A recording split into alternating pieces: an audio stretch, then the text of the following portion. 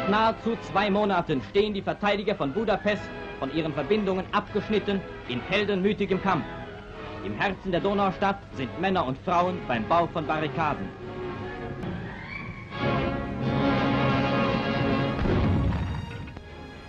Südwestlich von Budapest. The German situation in Budapest is dire. After 2 relief attempts from the north have ground to a halt, German High Command decides to launch one more operation towards the city, this time from the south. Codenamed Operation Konrad III, the 4th SS Panzer Corps secretly relocates towards Lake Balaton, and with some much-needed reinforcements begins its push forward on January 20th, 1945. To reenact this last desperate relief attempt, we'll be playing Scenario 11 from the Fortress Budapest book. The objective is for the German armored platoon to break through Soviet lines and continue advancing towards Budapest. The Germans receive 2 victory points for each panzer that makes it into or past the Soviet deployment zone, while the Soviets score 2 victory points for each panzer that is destroyed. 1 victory point is also awarded for each other unit that is destroyed. This scenario is played with the Dawn Assault special rule, meaning night fighting rules apply from the start of the game until they are lifted via a dice roll. At the start of each turn, a d6 is rolled, and if that result plus the turn number is equal or greater to 8, the sun comes up and the normal battlefield vision is restored. In addition, the Germans' entire force will come on the table on turn 1, while only half the Soviet platoon will come on turn 1. The rest will come in as reserves. The German armored platoon consists of a Panther, a Panzer IV, a Marder III, 2 SDKFZ 251s, all regular, and 2 10-man veteran grenadier squads. The plan is for the Germans to aggressively press forward from turn 1, using their half-tracks to lead the way and deploy the grenadiers to take care of enemy infantry and armor with their Panzerfausts.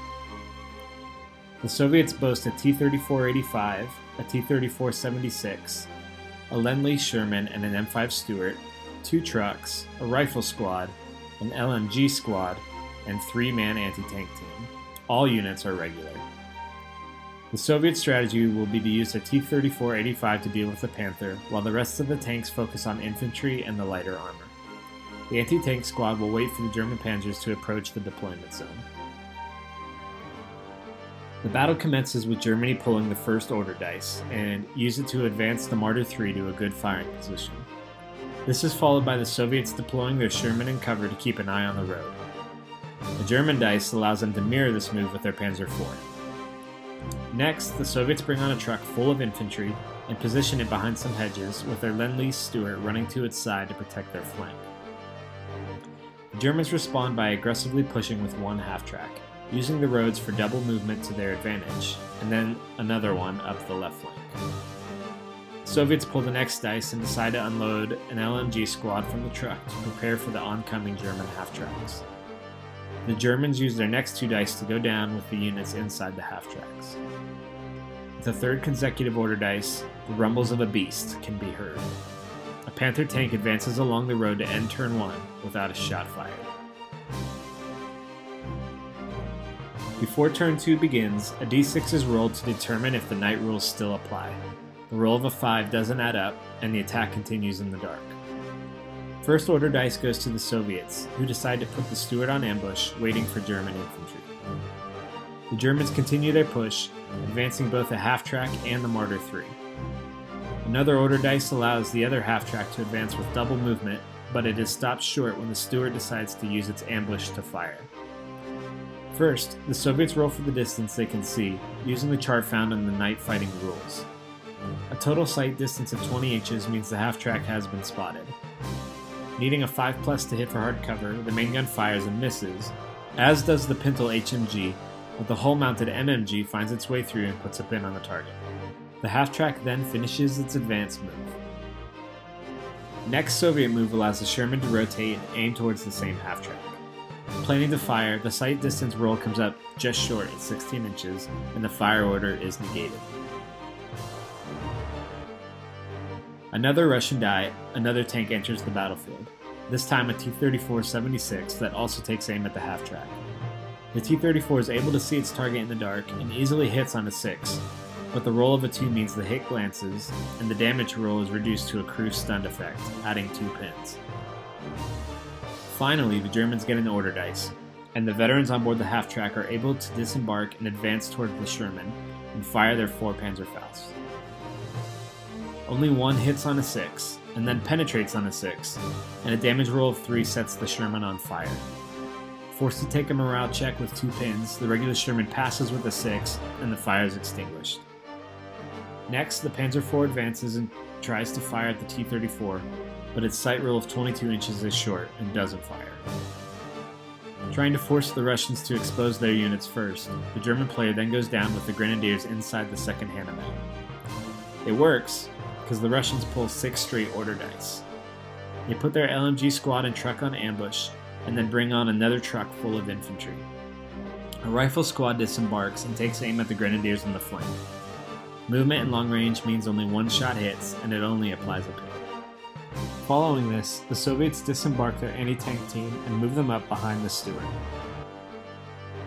With the 6 dice, the Soviets try to bring on their T-34-85, but a roll of a 10 keeps the regular tank from entering the battlefield.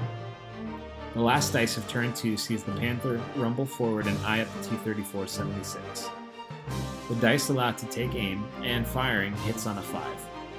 The super heavy anti-tank gun easily penetrates on a 3, and a roll of a 6 means the poor T-34 explodes into a ball of fire.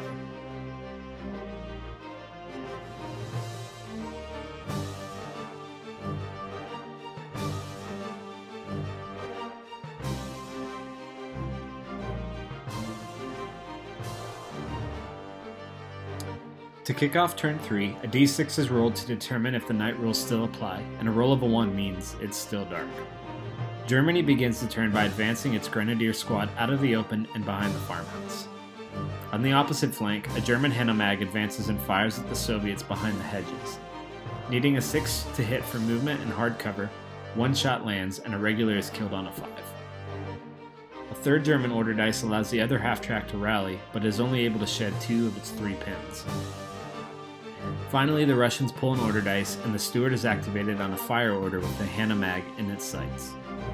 The main gun misses on a 1, but 1 hit is scored with the Pintle HMG, but it fails to penetrate. Another German dice allows the Panzer IV to advance and take aim at the Sherman, but the dice don't allow the target to be seen in the dark. On the other side of the table, the Grenadiers and the Hanomag decide to advance towards the Russian infantry in front of them. This, however, triggers the ambushes of both the LMG squad and the truck. 15 shots produce 11 hits and 8 Germans are killed. The survivors manage to pass their morale test and fire back, but with no hits. A Russian order dice is pulled, and the Sherman decides to advance, rotate, and shoot at the Panzer IV. The Sherman can see its target, but a roll of a 3 means the shot misses. Next, the Germans make an error with their Panther. Intending to fire at the Sherman and finish it off, the Germans forgot to take into consideration the range, and the sight roll comes nowhere close to allowing the Panther to see it, wasting the order dice. Back to the Soviets, and the T-34-85 is finally able to join the fight. He fires his MMG at the decimated Grenadier squad and kills 1 man, with the lone survivor still not fleeing the table. The main gun, however, misses the Hanomag with a roll of a 2. Next, the Germans decide to put the Marder III on ambush. The Soviets finish the turn by putting their empty truck on down and the rifle and anti-tank squad on ambush.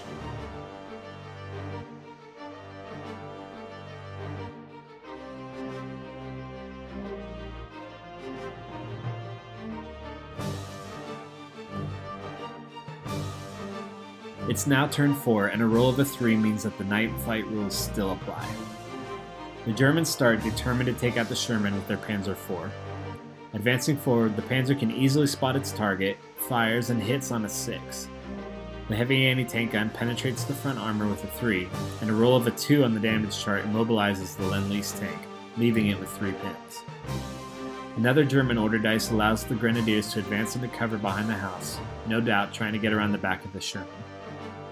Soviets pull the next dice, and decide to shift the focus of the Stuart from the German infantry to the nearby Panzer IV. The light tank can see the Panzer and hits on a 5, and actually penetrates the side armor on another 5. The roll on the damage chart immobilizes the German tank with a 2, robbing the attackers of 2 victory points. Next, the Germans try to suicidally advance the lone surviving grenadier on the left flank, but he fails his order test and goes down. Then, the Soviets rally their immobilized Sherman, removing all 3 pins. Germany goes next, and they advance their right side Hanomag, shedding its pin and targeting the Soviet infantry in front of it. However, a roll of a 3 doesn't allow the half-track to see the infantry in the dark, so it doesn't fire. Biding their time, the Soviets next put a down order on their empty truck. Back to the Germans, who activate their left side half-track and advance towards the Soviet MMG truck. Firing 6 shots, the MMG hits twice, and the 6 penetrates the soft-skinned truck, but a roll of a 1 on the damage chart simply stuns the driver. The Russians regain the initiative and manage to put the LMG squad on ambush, and then they activate the T-34-85, firing at the Hanomag, easily destroying it with its heavy anti-tank gun. The Germans respond by advancing the Panther forward and targeting the T-34. The Panther rolls and can see its target, hits on a 4, easily penetrates with its super heavy anti-tank gun, but rolls a 1 to damage, stunning the Russian crew. With its hull-mounted MMG, it fires at the Russian LMG squad and kills 1 regular soldier to end the turn. At the beginning of turn 5, a 3 is rolled, meaning the sun has come up over the horizon and the night rules no longer apply.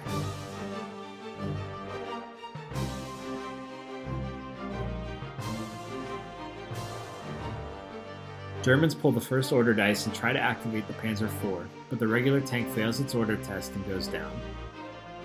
The Soviets take advantage and decide to fire the Sherman 75mm gun at the Panzer. It hits on a 5, penetrates on a 5, and the Panzer IV explodes on a roll of a 4 on the damage chart, netting 2 victory points for the Soviets. The Sherman then fires its Hull MMG at the remaining half-track and manages to put another pin on it. With another order dice, the Russians try to put a pin on the Panther with the Stuart, but the main gun misses on a 1. Ignoring the light tank, the Panther advances again towards the Soviet deployment zone. Firing at the T-34-85, it hits, but only manages superficial damage with a 2, and a roll of a 3 means the crew is stunned again. This does mean the T-34 now has 4 pins and is forced to go down. The Hull MMG fires at the LMG squad and puts a pin on it. With only 1 turn left, the Marder 3 runs forward toward the Soviet deployment zone. Another German order dice, and the Hanomag activates and fires at the Russian rifle squad, but only manages a pin. Next, the Soviet truck passes its order test and fires at the open-topped Marder 3 and puts a pin on it, hoping to keep it from activating in turn 6. The lone German grenadier attempts to do something, anything, but he again is forced to go down. The Russians then advance their anti-tank team forward, hoping to use their Panzerfaust in the next turn. Another Soviet dice, and they put their other truck down to bide time. The Germans pull the next order dice, and the surviving grenadier squad advances around the house. The rifle squad tries to trigger their ambush, but with a pin, they fail their order test and go down. The grenadiers open fire and kill one of the riflemen. The Soviets pull an order dice and try to get the LMG squad in the fight, but they fail their order test and also go down.